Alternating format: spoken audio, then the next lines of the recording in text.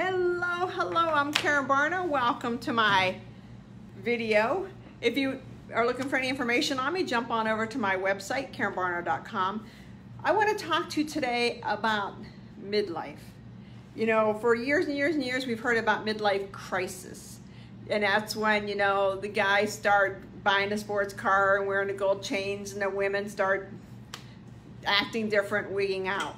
And I wonder, is there such a thing as midlife crisis? I don't think so. I think it's a journey. I think when you hit midlife, and who even knows where that is? We just had a discussion in the office. Is that 40, 50? How old's midlife anymore? I mean, what do they say? Today's 40 was something. Today's 40s was yesterday's 30, or today's 30s just anyway. You guys know what I'm saying.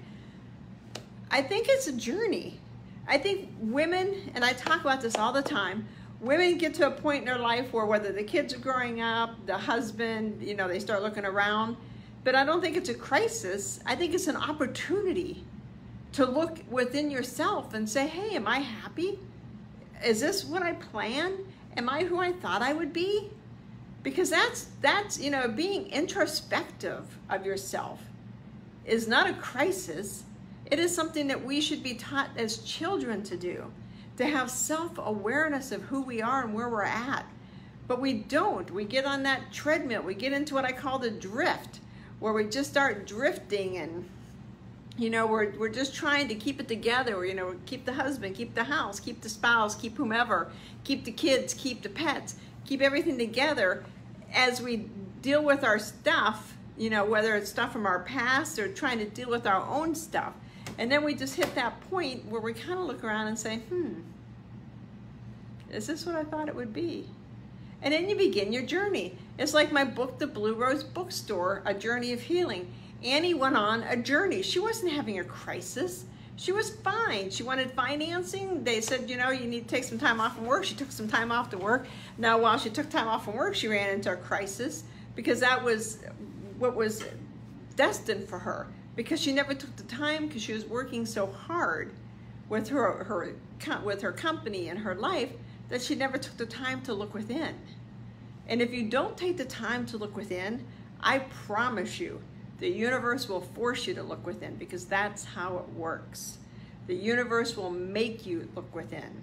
You know, I was on a podcast earlier today, and we were talking about how if you watch the guidelines, the markers, the universe will always put things and people in your path to help you move forward.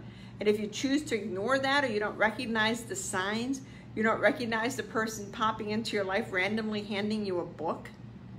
And you know, or when I was in Tennessee about, I don't know how long ago, probably 10 years ago, we were staying in a condo in wherever Pigeon Forge is by Dollywood. And randomly the book, Joel Osteen book was there. And I hadn't brought a book with me, so I read it cover to cover and was like, well, I never even heard of him. And the book educated me. You could normally say that's a random factor. You can say there's a reason that happened. It's an energetic universe. Everything happens for a reason. So don't ever view your life as a crisis, or, you know, oh no, my gosh, now I'm turning, you know, 40 or 50. I am in a couple of weeks getting ready to turn 61. Now, I think that is so cool, but some people will be like, man, you're getting old. Are you getting ready to retire? That's a comment I always hear. Are you getting ready to retire? I can assure you that I will retire, absolutely. If you're all waiting, I will retire. But I'm going to still have my own company, my own business, because I'm only 60. That's it. 60 is the new 50. I think that's how it goes.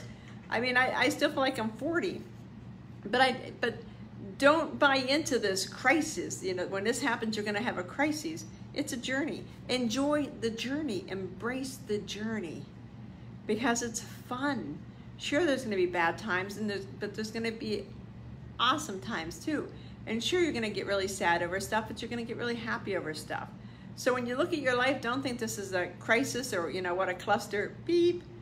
Think this is a journey, and this too shall pass. So enjoy it. Enjoy aging. Enjoy everything that comes with it. Enjoy your 20s, your 30s, your 40s, your 50s. Just enjoy life. Pay attention to the road markers. Pay attention to what's going on around you, and your self-awareness will be amazing, and you'll be so happy. So if you have any questions, let me know.